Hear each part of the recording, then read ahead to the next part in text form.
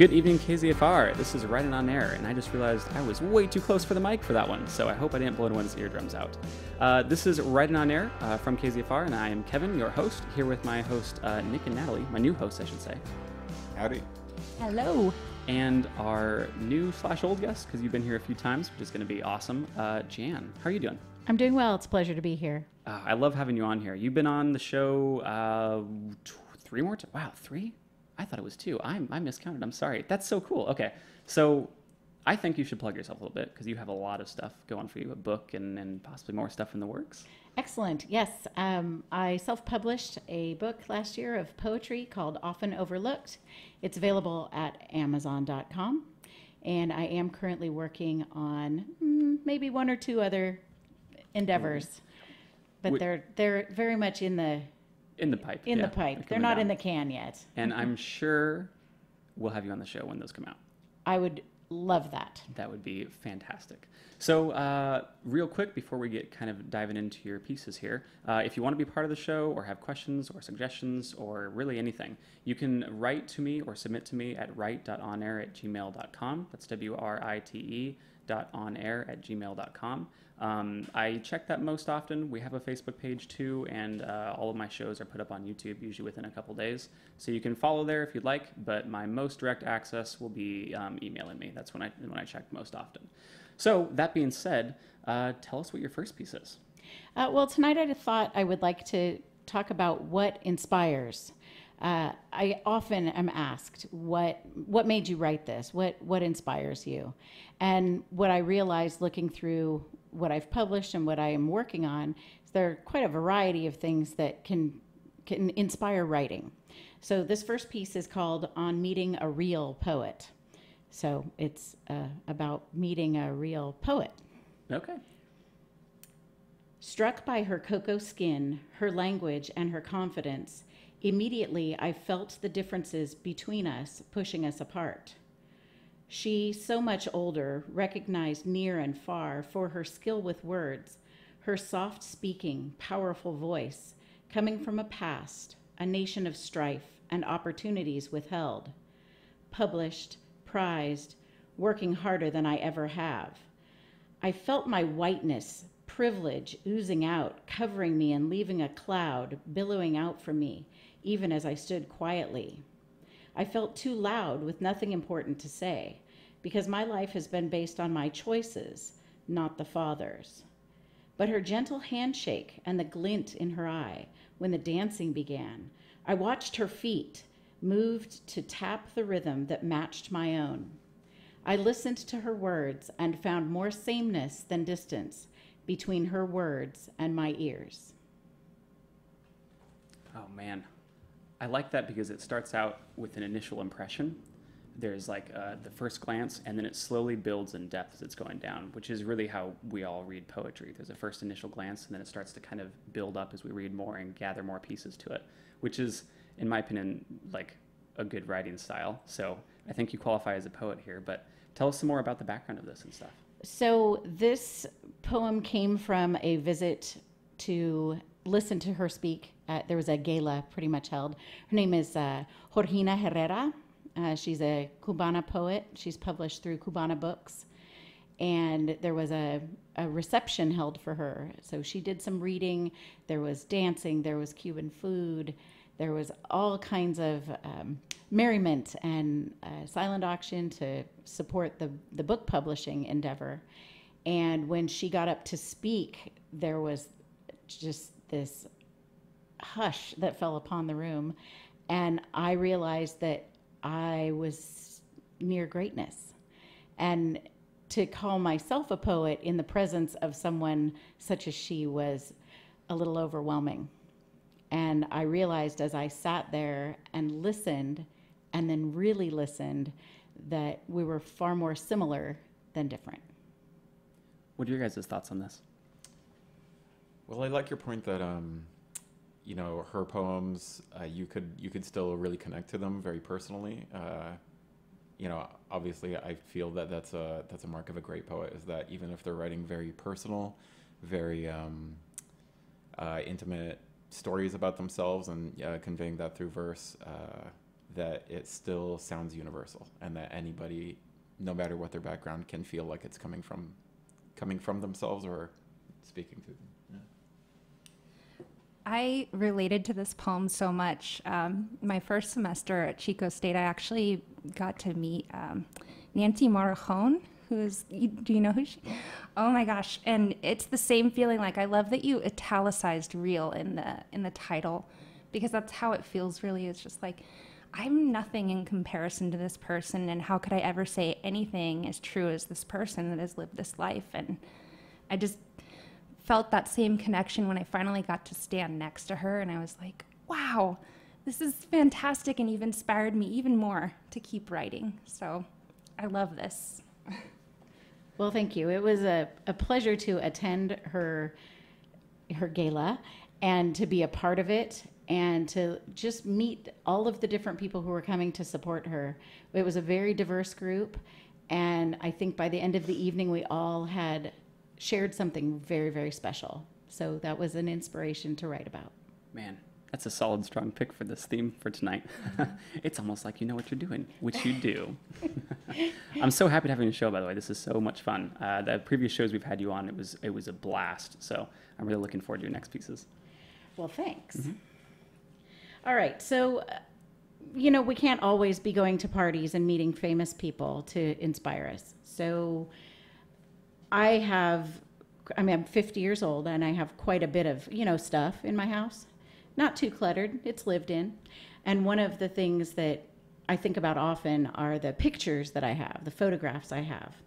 And sometimes when I look at those pictures, I remember them, and sometimes I don't. And sometimes I see things that I had often, in the past, overlooked. Imagine. This next poem is about a photograph, and it is called "Can You See Her?" The photograph is old, the kind received back in the mail after film was sent in for processing, exposures limited to the number of frames in a roll. This photograph holds precious memories, rationed out, held dear like those in albums, boxes, and drawers, names and dates and places on the back, or sometimes on the white border.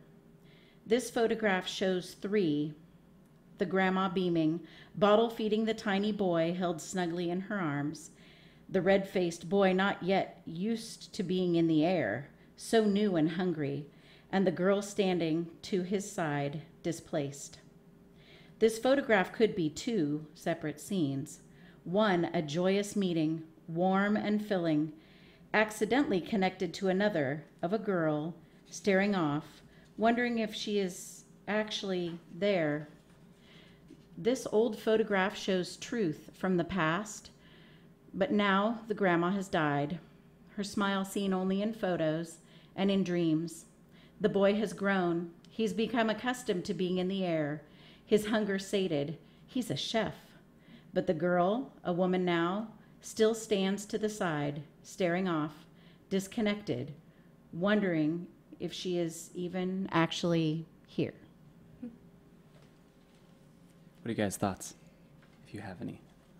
What was the initial impression from the poem? As far as the ending goes, because this is the first time I've ever heard it, I'm guessing that the girl who becomes a woman hasn't changed at all by the end. She's still the same person, just in a different photograph. I think you can read it that way. This was not written during a particularly great time in my life. This is actually a photograph of my grandmother holding my baby brother, and I was 3 in the picture. And I looked at my face in that picture and thought, what is that little girl doing there? Look at, he's so little and helpless, and all the attention is on him. And there I am, stepped back, not really there. I'm not looking at the camera in the picture. And I wrote this after a situation in my life where I watched something else go on, and I felt very detached still, even as an adult. Yeah, there was a strange balance there of like you're observing this picture, and it does feel like family, and it does feel like these people should be close to you, but the speaker never refers to themselves. So there is a kind of like you said, kind of a detachment that comes across in the poem. A good first reading, I would say. Yeah. Yeah, there's always I think with the advent of selfies and with so many pictures out there that it's really easy to take 15 or 20 shots and pick the best one. This picture was taken, over 40 years ago when you had 12 exposures and you had to make them count. So I'm pretty sure my mother took the picture. And I know that she was waiting until my brother had just the right look on his face and grandma was smiling, and it didn't really matter so much what Jan was doing because she was just kind of on the side. She wasn't really connected.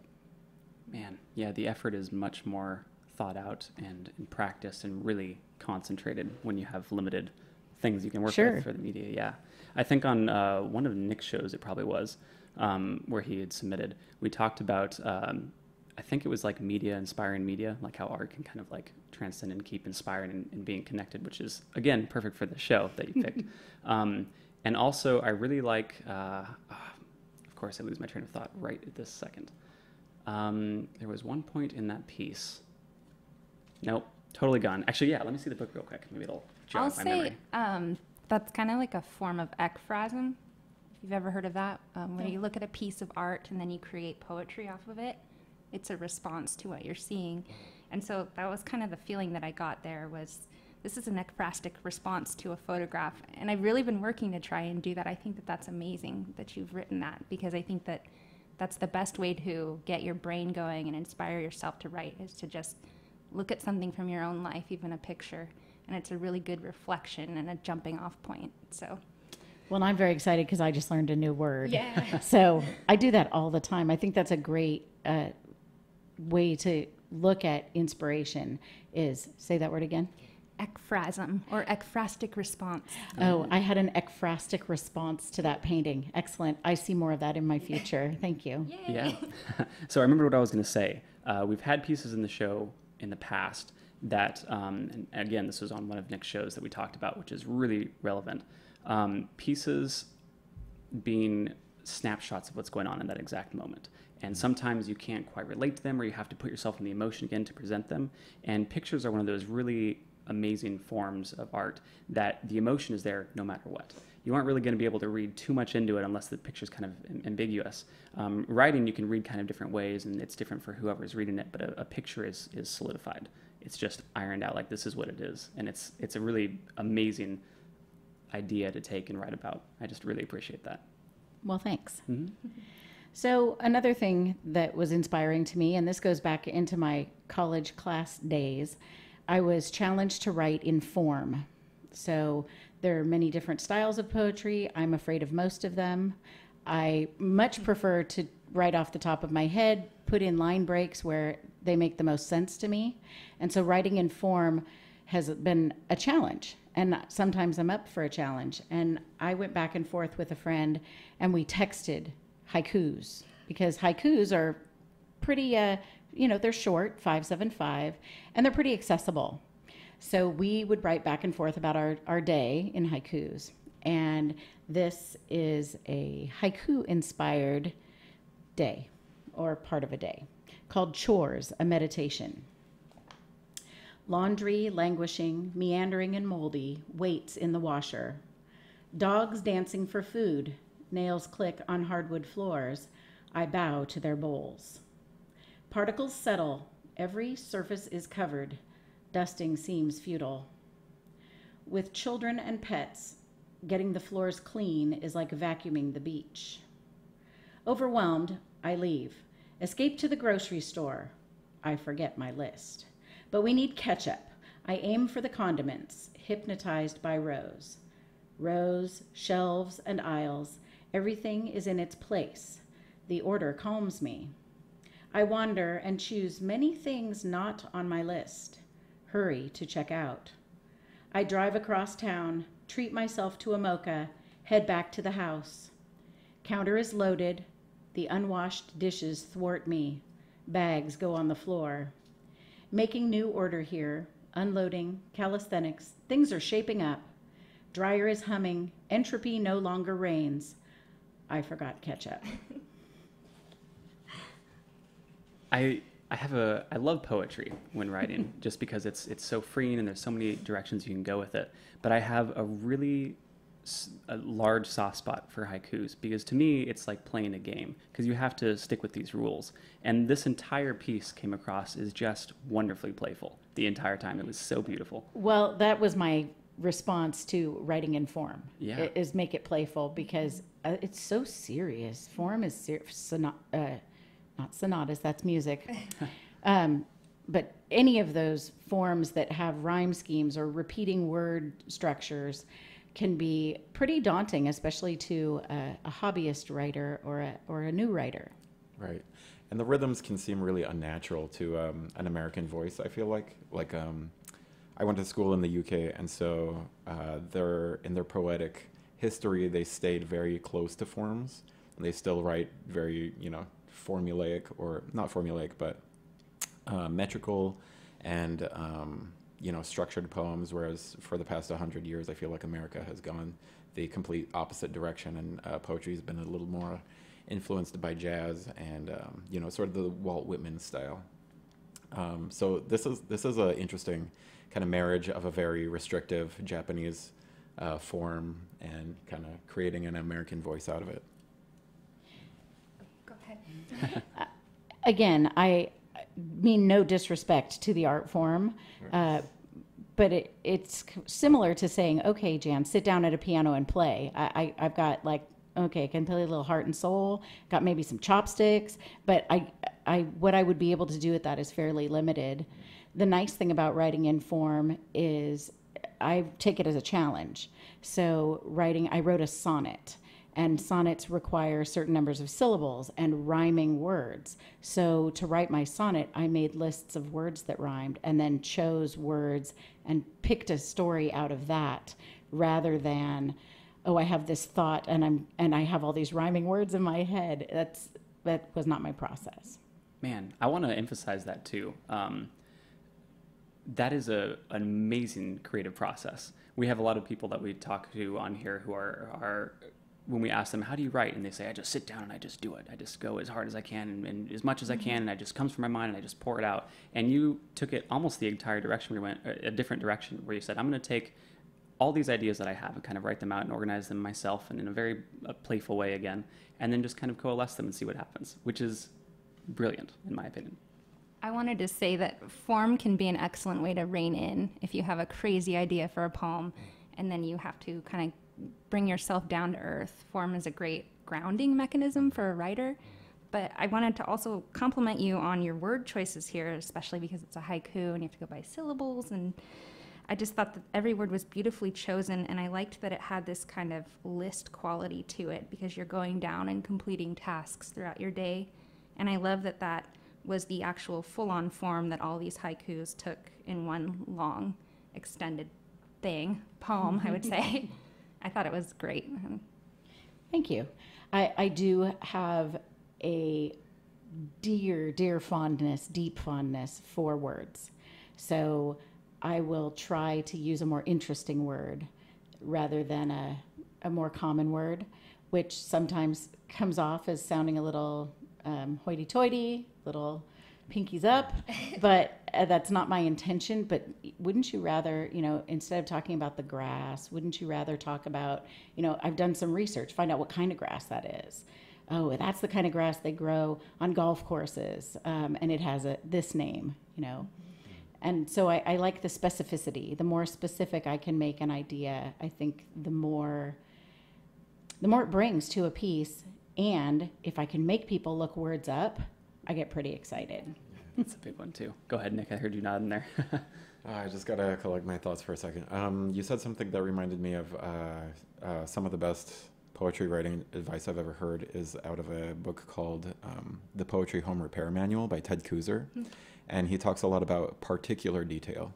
And so I think the example he gives is that, the temptation is that when you want to write about a dive bar and you want to get across how seedy it is, the old guy hunched over the bar at the far back and sort of the peeling posters and the paint and everything, it starts to feel like every other bar that you've ever seen in like a B movie or something like that.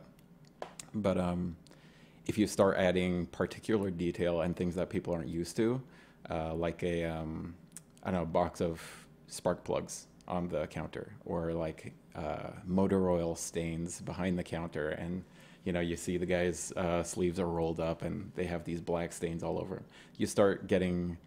You start seeing a lot more of the rest of the bar, even though you haven't explained it, you know. I agree. I think that anytime you can put in something that surprises your reader, for me, a lot of times those are smells that smell like something to me that you wouldn't expect to find there. Yeah. So when you were describing the bar, I'm thinking, oh yeah, there's these regular smells that you would think about, like the old carpet that has just, you know, has just booze tamped down into it. But maybe you also smell like there's an air freshener in the bathroom, and when the door opens, you get this gust of, you know, flowers that's unexpected. And I think that's the kind of detail that you could put in a piece that really gets people's attention, makes them feel like they're there.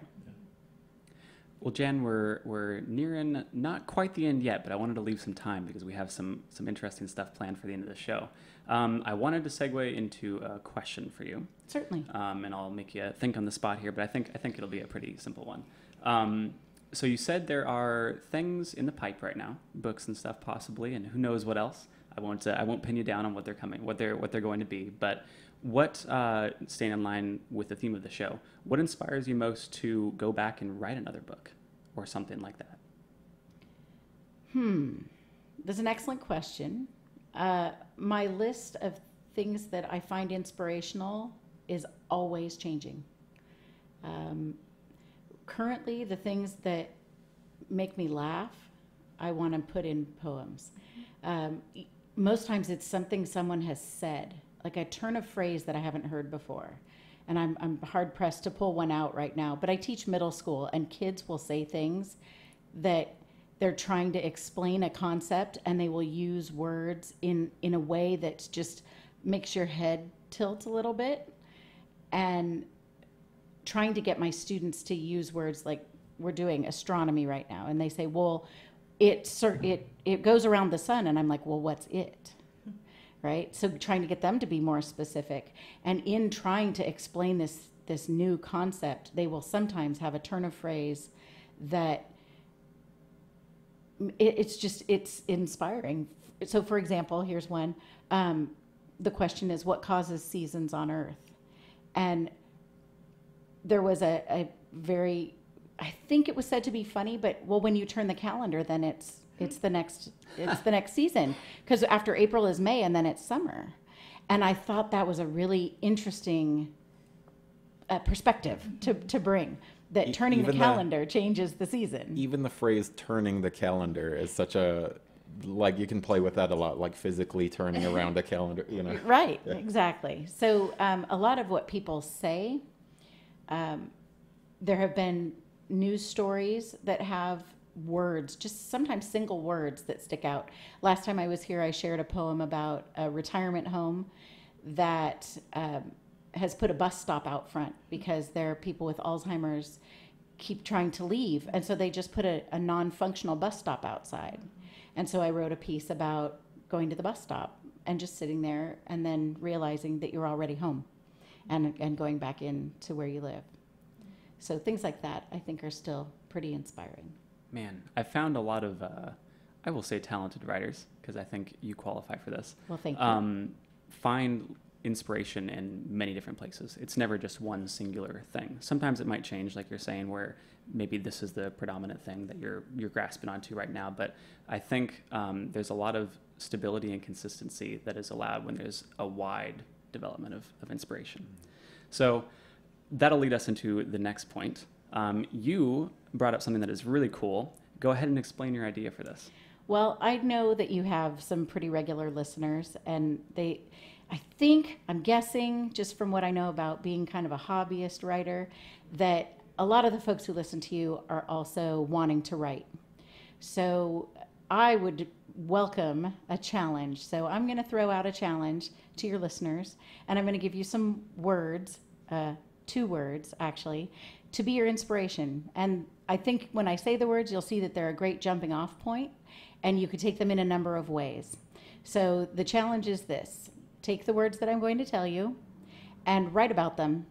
Make them into a poem, make them a short story, and then email them to Kevin so that we have something to talk about. And I'll prompt the email after this, but go ahead. Excellent. So the words that I'm thinking of are birthday cake. And I'm not going to say anything else because I'm going to do my own writing on that one. Oh, man. I'm incredibly excited for this because one of the first ideas I'd had for the show was to do themes and stuff. And I wasn't sure if I was ever going to be able to have an opportunity to present those because I wanted people to be able to come on and be part of the show, and I didn't want to restrict anyone. But now we're at a point now where I think this is perfect. This is going to be a really cool thing. And I should remind everyone, too, usually people who are on the show or submit, I usually fit in, I would say, 3 to 5 pieces. But for this particular challenge, I will fit in as many as I can for the show. I think that'd be great. Yeah, we'll probably have to speed through a lot of them, so we won't be able to get quite as in-depth, but I mean, I think it would be phenomenal to have as many as we could. This is an exercise I've done with writing groups and in classes before. It's a great warm-up, and if you're already writing, it can just be a great piece starter, and it can go a million different ways. Yeah. Just endless numbers of ways. For some people, that birthday cake will recede into the background of what they're talking about. For some people, it'll be the whole experience. Yeah, and you aren't specifying any format, not poem, not haiku. One challenge at a time. Yeah, you know how I feel about form. Next show you come on, we'll prompt something different It then. has to be a sonnet. And then all of what our rhymes viewers, with cake? What rhymes with cake? if we limit it not to too sonnet, contrived. everyone will just disappear. We'll get no Right. submissions. Sonnets are hard. They're worth it, but they're difficult. I have one. As in a previous show that I've been on, in another show we'll do that, I promise. So I think plug yourself again and what you've done and all that stuff, because we're nearing the end and I want to give you as much opportunity as I can. Excellent. Well, this is Jan Mathews coming to you live from KZFR, right there next to Kevin, Nick, and Natalie. And my book is called Often Overlooked. It is available at Amazon.com for the low, low price of $12.95. Pretty good, man. And I'm lucky to have a copy, which I read actually more often than you would think. I'm trying to think what else. If there's anything else I wanted to touch on, the words for this show for the prompt is birthday cake. Birthday cake and your email address? Email address is write.onair@gmail.com, write.onair@gmail.com. And unless you guys can think of anything, I think this is probably going to wrap up the show now. Yeah. Everyone shrugged at the same time, so I'm assuming... Well, thank you. I'm going to write a birthday cake poem. I Yeah. don't know about Natalie. Of course, I'm going to write a sonnet. Oh, teacher's pet. Okay. This is going to be quite the Thank next you show. so much for having me. It is always a pleasure to be here. It has I do been appreciate wonderful, and you're definitely going to be back. I'm just going to say Excellent. that right now. It's a definite thing.